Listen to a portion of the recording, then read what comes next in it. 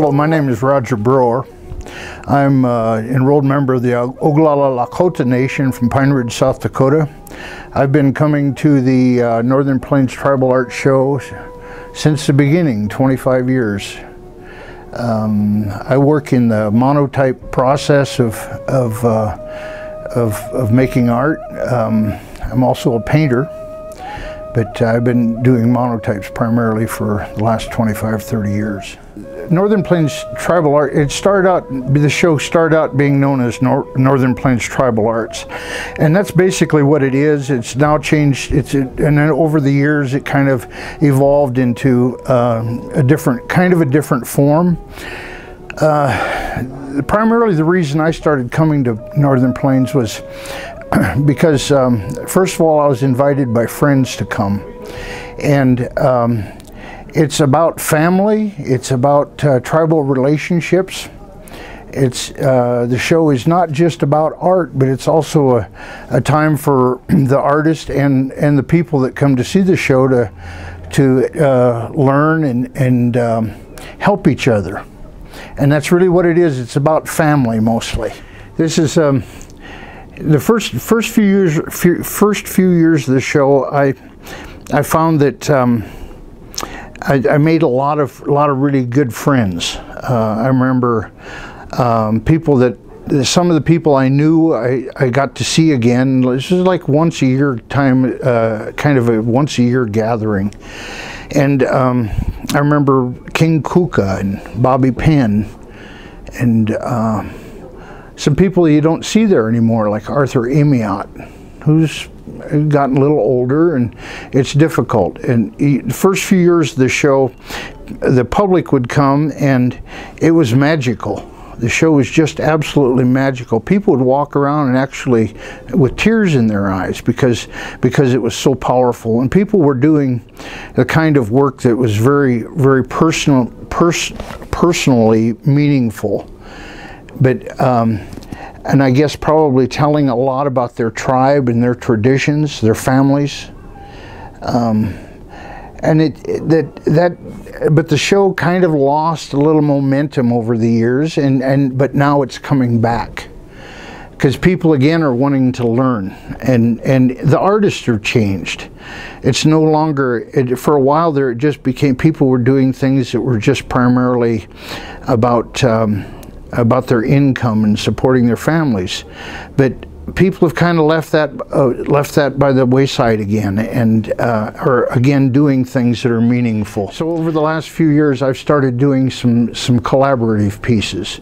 I've collaborated with Jim Yellowhawk and even some non-Indian people, Dale Lamphere, and just artists, and we're talking about art and things that come out of our heart. And you're seeing a lot more of that happening, not just because it's a trend, but because people are wanting to grow. And I think a lot of the artists that are working today are trying to grow. They're trying new and different mediums. This show will never be a Santa Fe because Santa Fe, it's kind of a whole different way of working and thinking. If somebody down around the Santa Fe area, or the Pueblos, or the Diné's, or different tribes down in that area, somebody comes up with an idea, everybody's doing it. Well, here we don't work like that. Here people. Somebody comes up with a new, fresh idea, everybody doesn't jump on the bandwagon.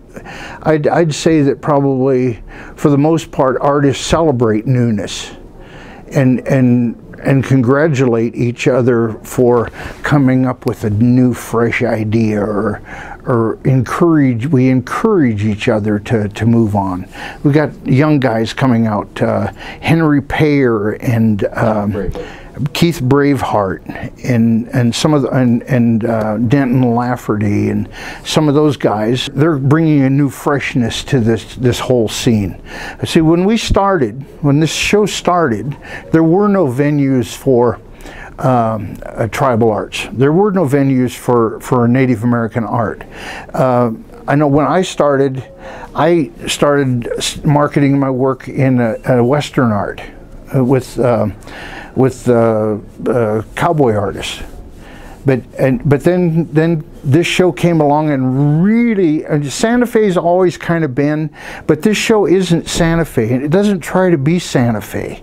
It's our own. It's Northern Plains, and I really want to emphasize that it's not Southwest beautiful blue skies, and are generally even the colors people here use in this country are different. Most people use very earthy, private kinds of colors, the browns and the dark and the greens, and the subject matter is very personal. It's not what everybody else is doing. And I think that's really important to remember that it's not like what people perceive Indian art to be. It's Northern Plains, and that's really important to remember. And I wish people would come and experience that with us. The Northern Plains Tribal Art Market takes place in Sioux Falls, South Dakota. It has for 25 years.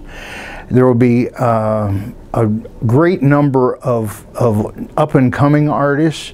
There'll be some of us old-timers left. Of the original show of 150 artists, there are about 5 of the original group left. The show takes place September 27th through the 30th, always the third full weekend in September. It's at the Ramkota Convention Center in Sioux Falls, and I would really invite everybody to come and experience Northern Plains tribal art at its finest.